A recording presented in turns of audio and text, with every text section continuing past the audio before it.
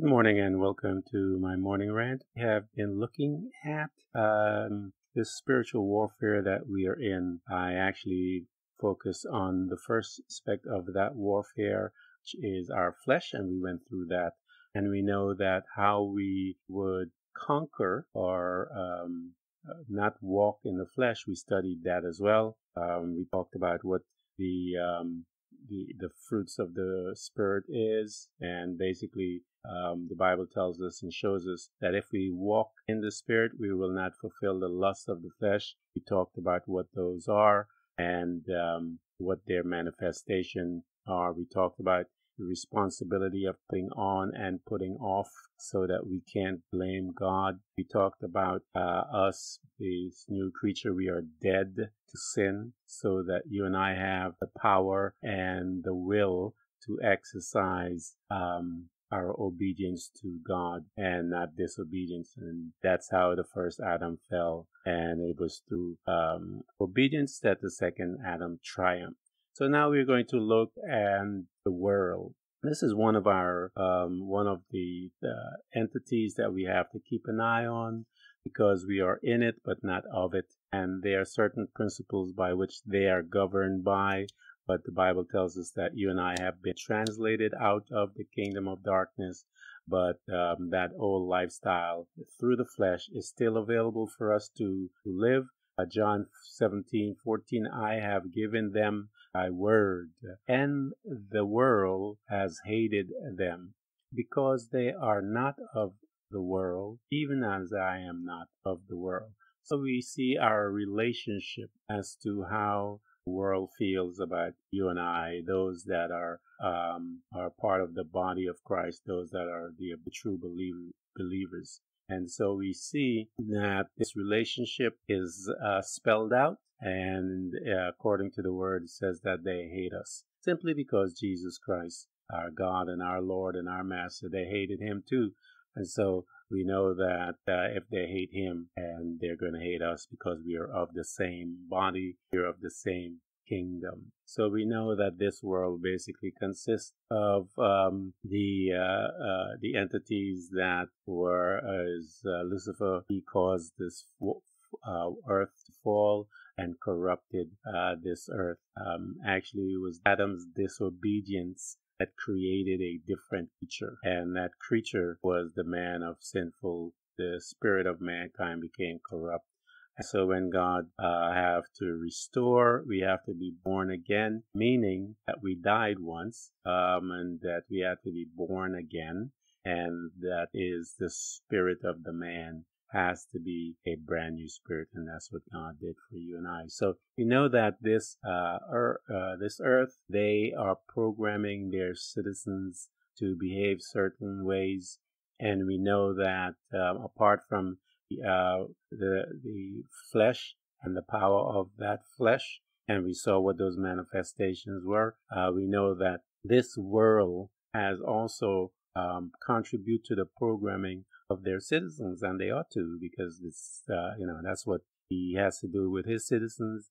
And so God also is asking and require that we be program, if you will, by his principles. That's why he states, seek ye first the kingdom of God and his righteousness, and all these things shall be added unto you.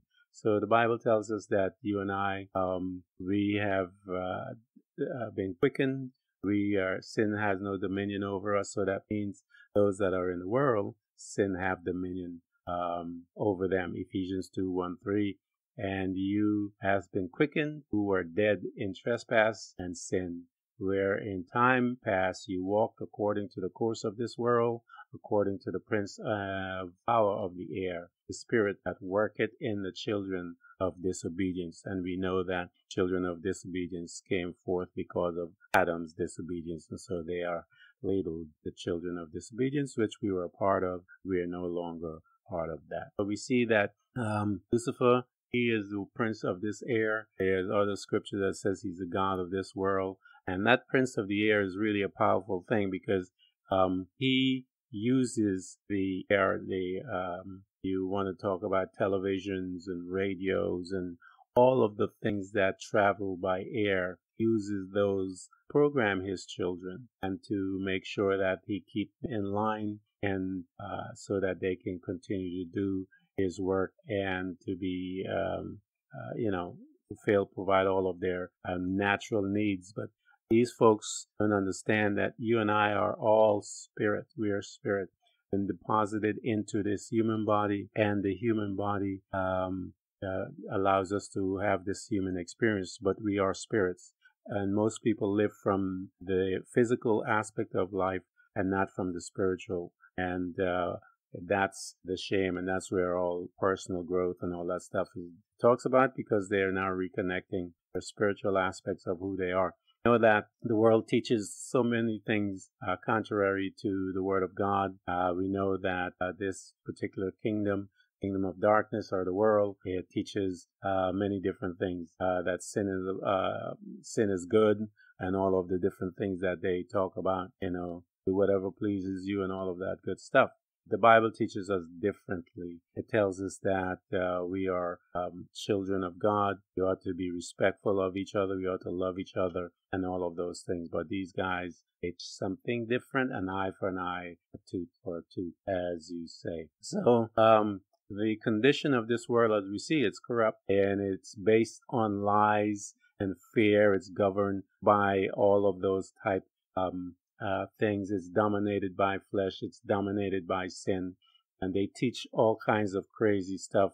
I know they teach that you and I evolved from apes, and all kinds of just absolutely sick stuff. You and I could not have been evolved from apes. Absolutely maddening that, but the Bible tells us why they do that, because it gives them a name. And it says they're foolish men, they're ignorant. I should take you to the scripture and show you what the Bible says about mankind and the flesh and all those things.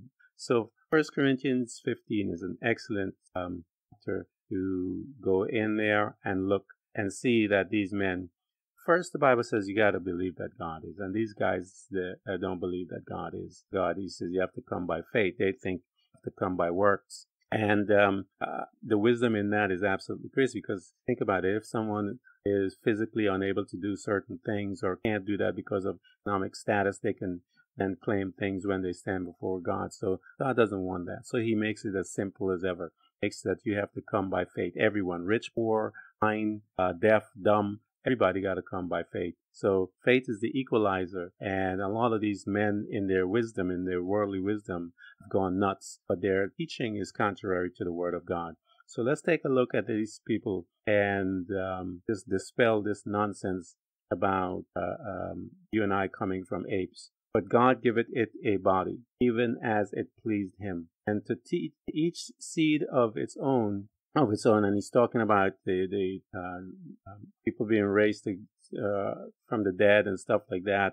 And he's discussing this subject with the church, and he's telling them, look, God in his original intent, he gave the trees their own body. Everybody has their own body. But let's go on and see. He says, all flesh is not the same, but there is one flesh for men, and another flesh of beasts, and another flesh of birds, and another flesh of fishes. These are also, they are also celestial bodies. He's talking about different types of bodies, and bodies of the terrestrial. And he talks about celestial ones are the terrestrial ones. He talks about the sun, the glory of the sun, the moon, and the stars, and all these different things have different bodies. And so you and I have different flesh. All flesh is not the same. We did not and do not have the same flesh as an ape. We did not evolve from the flesh of an ape. Man has its own flesh. The ape has its own flesh. This was one of the sins of the Nephilims back in the days of Noah. The Bible talks about, if you study the book of Enoch and stuff like that, you will see. And when you look at the book of Joshua, it talks about these guys, the Nephilims, mixing flesh and creating all of these different creatures that existed in those days. It talks about them, the Minotaurs and all of those things. I believe those animals and those creatures are real. You got to understand these guys, the angels, when they come from. they saw creatures in heaven. And so because the Bible talks of all kinds of creatures within the heavenlies before the throne of God and stuff like that. So they came from this place. And so when they came here, and they started to mingle with and create all the different animals and breeds and all that stuff. Go back and study, you will see that one of those creatures that created back in the days of the Nephilim was the donkey, and the donkey is still here. So there's other creatures that were created by them, and these were the beasts and all of the different things, the demons and evil spirits. All of these things came as a result of these guys mixing. It tells us, as it was in the days of Noah, so shall it be. And so this is another aspect in our time that is, you're going to see scientists will start cloning and making different things and putting stuff together, just as it was in the days of Noah. So we will see the resurgence of things like that, the increase of things like that on the planet. And it's going to be a fascinating ride, guys, because the Bible tells us that the earth have never seen anything like it. So as I mentioned to you before, we've had Nephilims, we had giants, the Romans, and they call those the Clash of the Titans. Those were the first set of the Nephilims. The book of Enoch talks about that. And God's judgment upon them was that they would have 500 years to live.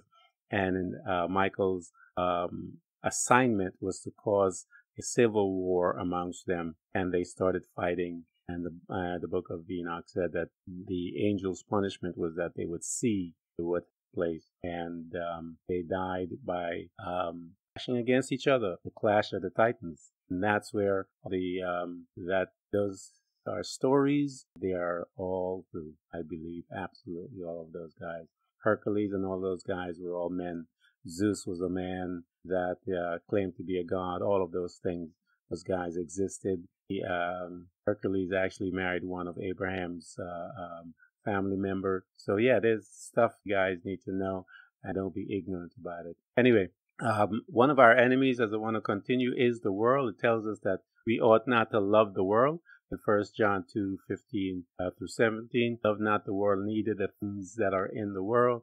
If any man love the world, the love of the Father is not in him. For all that is in the world, the lust of the flesh and the lust of the eyes and the pride of life, is not of the Father, but is of this world. And the world passes away, and the lust thereof. But he that doeth the will of God abideth forever. And so we see that this particular thing, this earth, this world, is going to pass. We know that they teach all kinds of different philosophies and different things that are corrupt, that are contrary to the Word of God. And so you and I, we have to recognize that it's out there. And the Bible warns us that we should not join ourselves with them.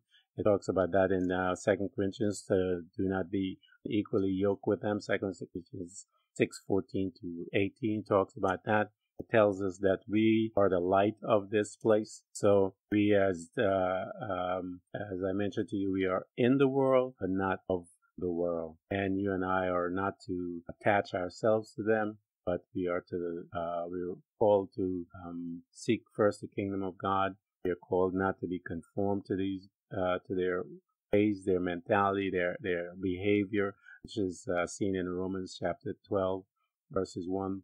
And it tells us all 1 to 2. I beseech you, brethren, by the mercies of God, that you present your bodies a living sacrifice, holy, acceptable unto God, which is our reasonable service. And be not conformed to this world, but be ye transformed by the renewing of your mind. So our responsibility is to begin to study the Word and not to let the programming that we had received from them while we were there, the the program that we listen to and live from. And we see many of those that are in the church that are still listening that way. And it talks about how they behave, and people look at them and recognize them as hypocrites. And we also recognize them as wolves in sheep clothing. So you and I are responsible to change our speech, change how we spend time, how we react,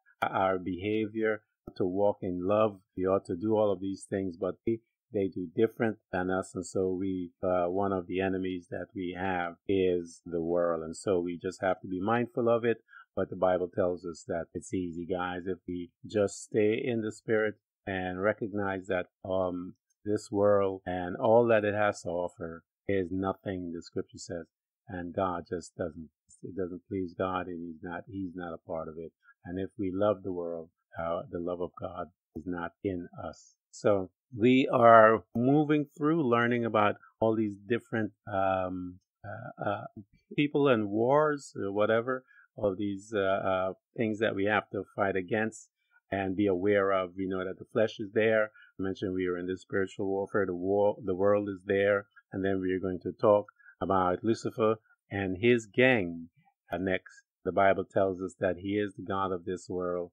But guess what? You and I have overcome the world by our faith. The Bible tells us that the just shall live by faith. And it is also commissioning you and I that we walk by faith and not by sight.